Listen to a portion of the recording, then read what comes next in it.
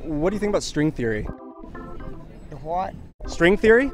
Don't have a clue what that is. That is a brilliant question.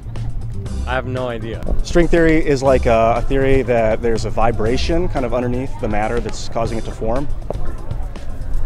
Causing what to form? Matter? Okay. So how does that happen? I don't even know what you're talking about. Everything's a piece of energy vibrating in a string, and that makes up all of matter. String theory possesses the electrons and quarks within an atom. This is what you want to talk about? We're all connected in the universe through string. Yes, at least at this level. This level right here, you and I. Yeah. Well, sixth dimension. They're kind of coalescing in a formation and causing matter to vibrate in a shape, in a space. So we don't actually move, we actually vibrate in a new position. It's vibrating in a new position. Okay. How do we control that?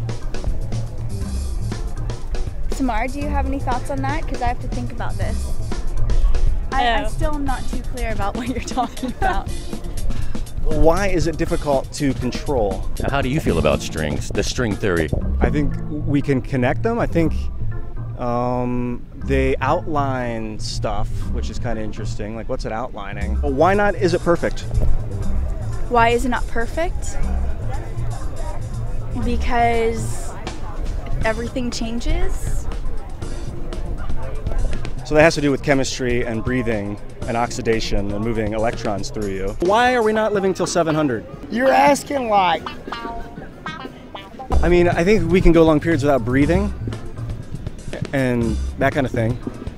I think time is motion. Anyway, it's all connected, so I'm about to have a big breakthrough. Oh, really? Yeah. What do you think about time? Well, we're the only people that have it.